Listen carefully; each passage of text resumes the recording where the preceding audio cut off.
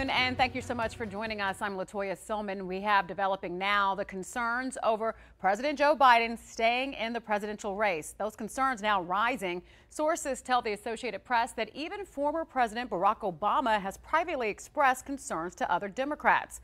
We're learning about several top Democrats raising those concerns as well. House Minority Leader Hakeem Jeffries and Senate Majority Leader Chuck Schumer recently had separate meetings with Biden. The Washington Post reports that they both discussed their concerns, saying that Biden staying in the race could hand Republicans majorities in their chambers. Jeffries and Schumer acknowledged those meetings, but they did not disclose the topics discussed. CNN reporting that former House Speaker Nancy Pelosi has privately told President Biden that he can't defeat Donald Trump. That report says Pelosi told Biden that he could ruin Democrats' chances of winning the House. Biden reportedly responded by saying that he has seen polls that show he can win the 2024 election. The president says he's not dropping out. So this comes as President Biden is now at his home in Delaware recovering from a case of COVID-19. Now, luckily, he says he only has mild symptoms. News 3 was the first to share that diagnosis after it was announced that his speech at MGM Grand was canceled yesterday.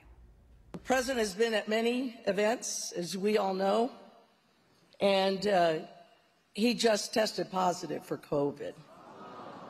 He said to tell my folks that we're not going to get rid of him that quickly. We're going to have a chance to hear from him in the future directly. He's just really sorry he couldn't be with us. President Biden was supposed to address Latino voters at the Unidos U.S. conference yesterday, but of course that didn't happen because of that diagnosis. Although he could not speak yesterday, the president has had a big presence in the Valley this week. He landed in the Valley Monday afternoon. Then on Tuesday, he spoke at the NAACP National Convention, visited CSN, and also surprised employees at Mario's Westside Market. Yesterday, he met with locals at the Mexican restaurant Lindo Miacon. And before testing positive, and then he had to cancel the rest of his schedule, as we've reported. Now, President Biden's diagnosis put Nevada's only level 1 trauma hospital, UMC, on high alert yesterday. Law enforcement, first responders, and doctors, they were all on standby for more than an hour just in case the president showed up, but he never did. The CEO of the hospital exclusively told News 3 that his staff was ready regardless of the no-show.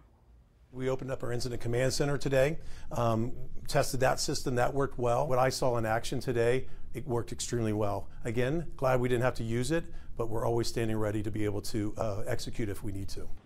The CEO says the hospital adjusted within minutes of the news and then remained in contact with Biden's security team to make sure that they were ready in case the president needed emergency treatment.